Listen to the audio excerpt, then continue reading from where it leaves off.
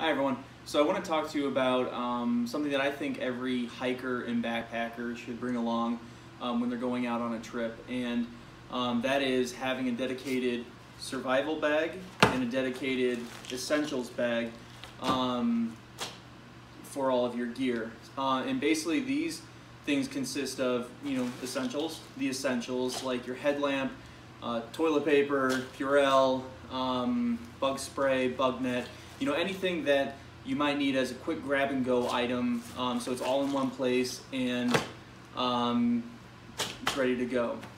Survival, kind of the same thing, but for any emergency situation.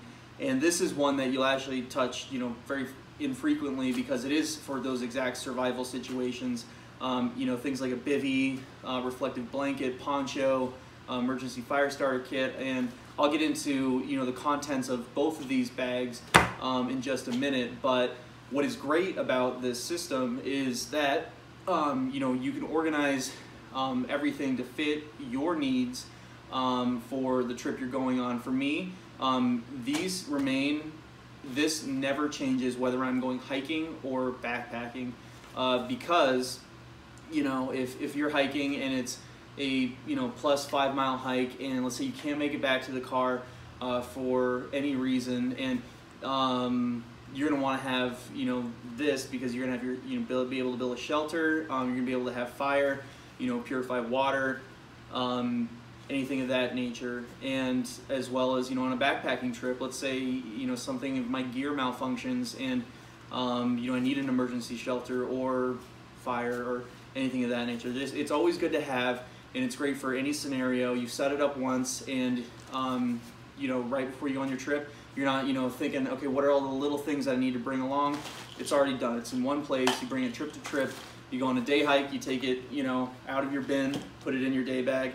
The next weekend you go backpacking, you take it out of your day pack, put both of these in your backpacking pack. And the great thing is, I'll go through what I have in mind, but you can completely tailor these to your own needs and maybe the climate that you're in. Some things may apply to others, wherein it might not to others. So basically, like, a good example would be if you have bug repellent and you're in a climate that really doesn't have a lot of bugs, or a time of the year where there aren't a lot of bugs, like the wintertime, then you can shed some of that weight. And this is good for ultralight hikers, through hikers, heavy backpackers, anything. You can tailor these to fit your exact needs. And so I'll go through each one of them in just a minute. All right, so this is the basic survive bag or survival bag that I made and put together. All together, it weighs about 12 ounces, 12.9 ounces.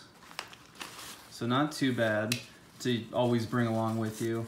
What I keep in here is just a random little bunch of cordage. I pre-cut a few of these. Some of it's from some tarp that I used to use it on some tarpage and things like that. Just some lightweight cordage, paracord, and some other nylon. I have just some emergency medication, Advil, some personal medication, things like that I always bring along. I have this little emergency fire starter kit. It's by UCO, and it has a little striker on the side right here. It came with basically just matches, but I filled it with a bunch of different items, just packed it tight. I have some of these little matches that will hold a burn for a while. I have some quick little fire starter, some little cotton right there. I did put a mini Bic lighter in there just for quick use, and it has a flint striker as well in there. Let me see if I can get that out.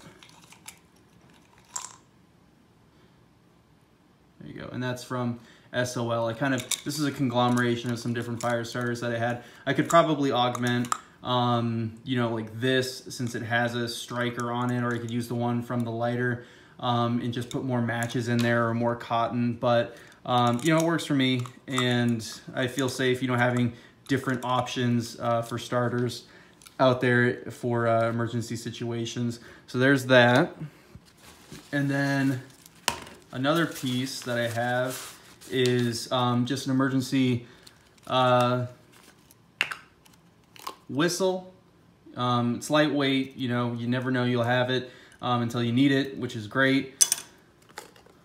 Some duct tape, because that's very versatile, and you can use this in multiple scenarios, from wounds to repairs. And then just a really small multi-tool. This one is a Leatherman, the Squirt P4, and you know, just small enough to where it's really lightweight, has pliers, has a knife, some different, you know, tools down there, you know, a nail file, all the basic stuff in a multi-tool. This is great. This is my favorite, you know, light multi-tool to bring along, even just for, you know, ultralight camping.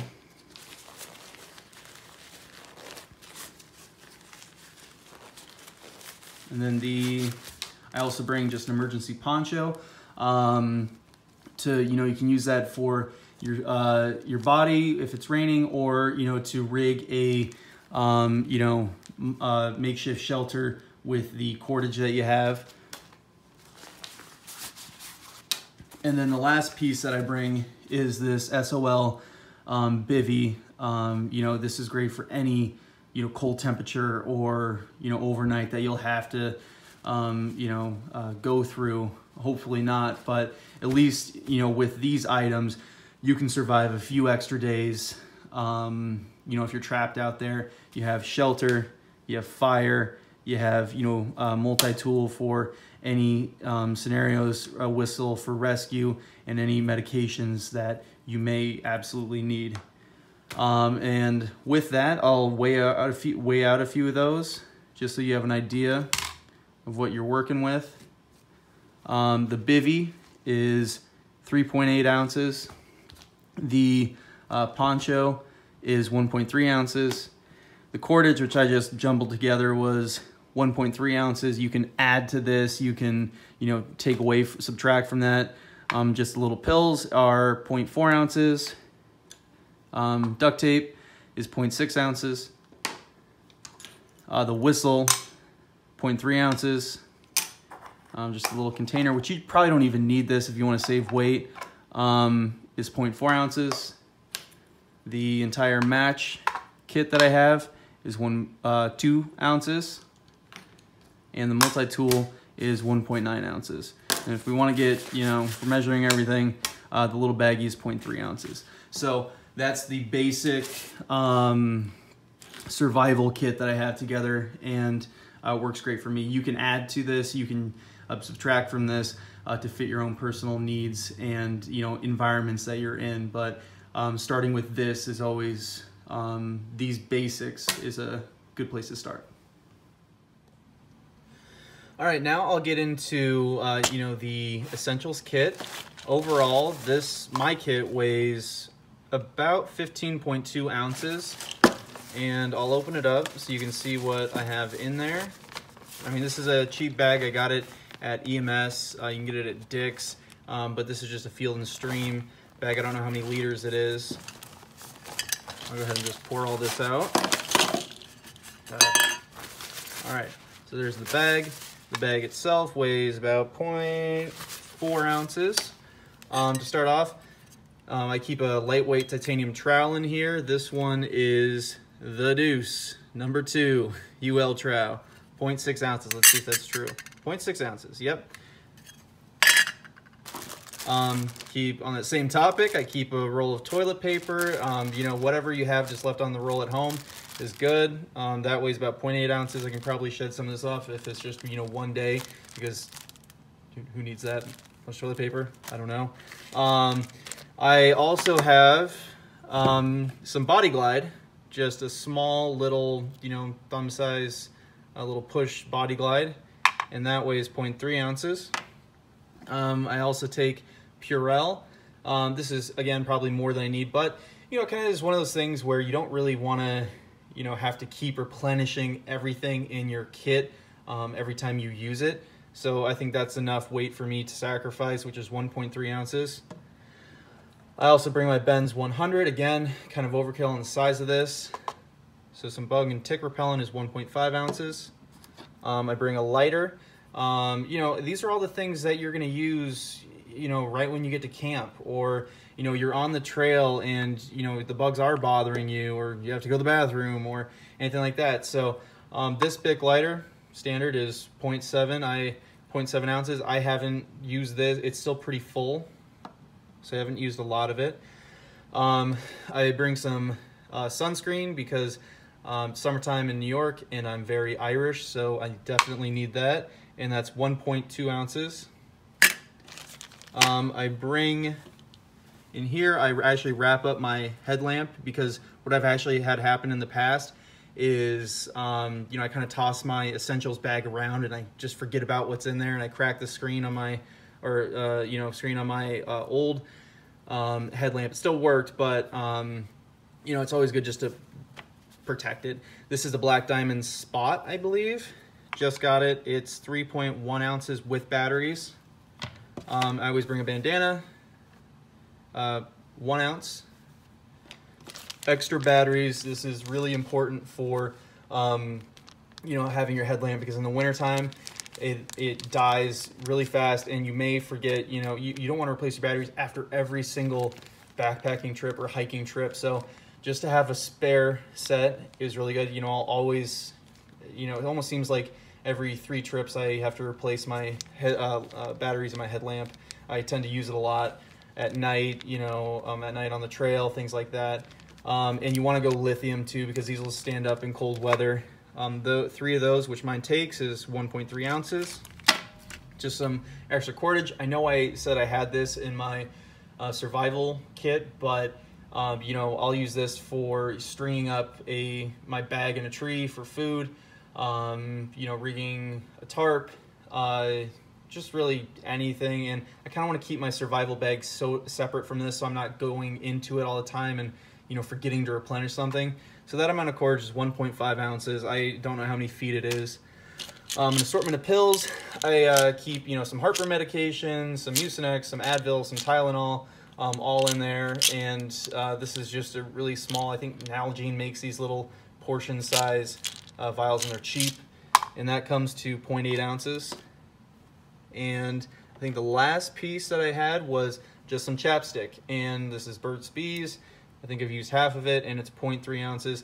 This is great, you know, because you can use, everyone talks about how versatile chapstick is, whether, you know, it's not just for your lips, whether you want to put it on a wound, use it to, you know, keep a fire burning when you're trying to get it started, different things like that. You know, think of Vaseline, when you put a cotton swab in Vaseline and you know, spark it and it burns for, you know, a couple minutes. That kind of stuff applies with chapstick. It's very versatile and great for the outdoors. So that's my essentials kit, and like I said, you know, you will add or subtract to this depending on your needs and your comfort level of what you want to bring. So yeah. All right, so that is what I think, you know, every hiker and backpacker needs, are these 2 kits.